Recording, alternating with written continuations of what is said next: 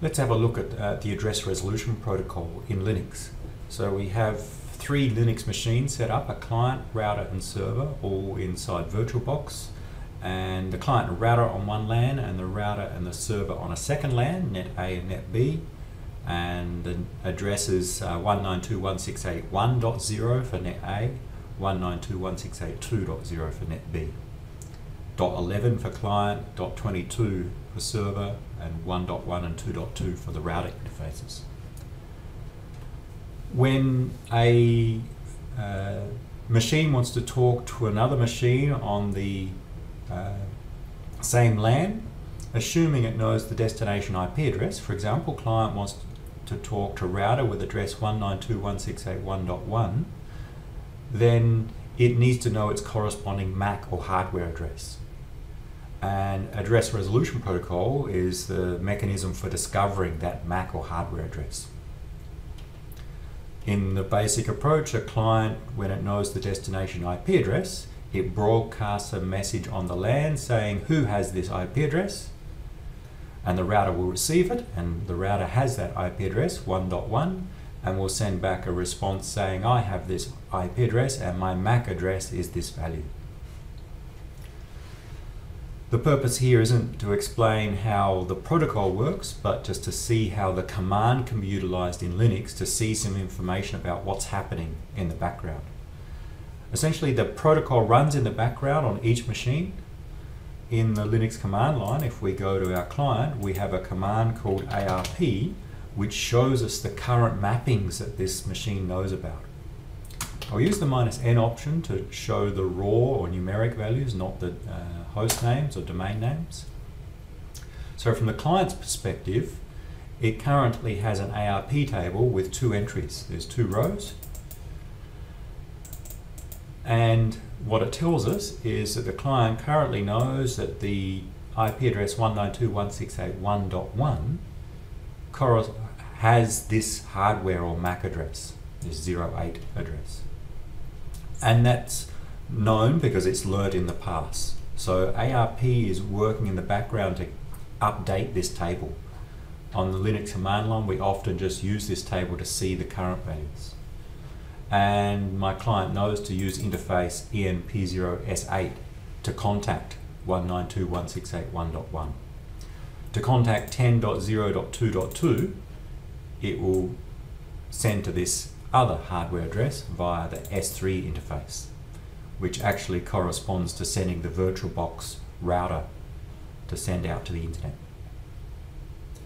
So the ARP command shows us the current values that it knows about.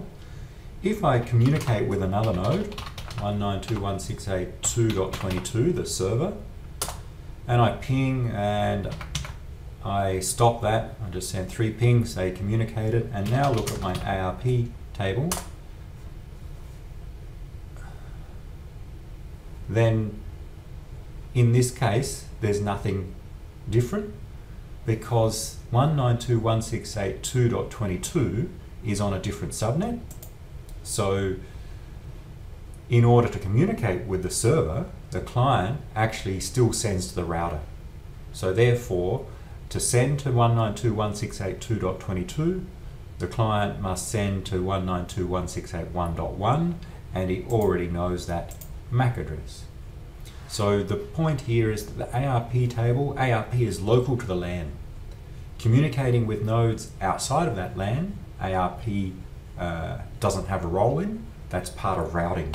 And our routing table tells us if I want to reach 192.168.2. something, like the server, I would need to send to 192.168.1.1, and I already know the hardware address of 192.168.1.1 to send to.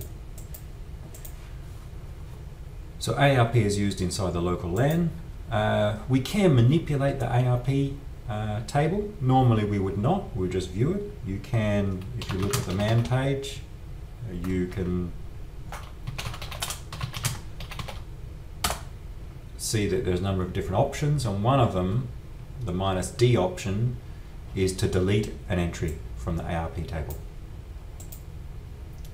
And note it requires privileges to do that.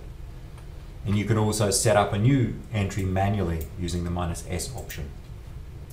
But in most cases, ARP will do this in the background for us.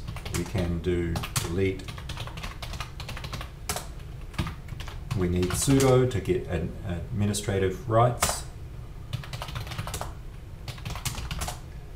And by us manually deleting, now the table, it's aware of some 192.168.1.1, but it doesn't know the hardware address.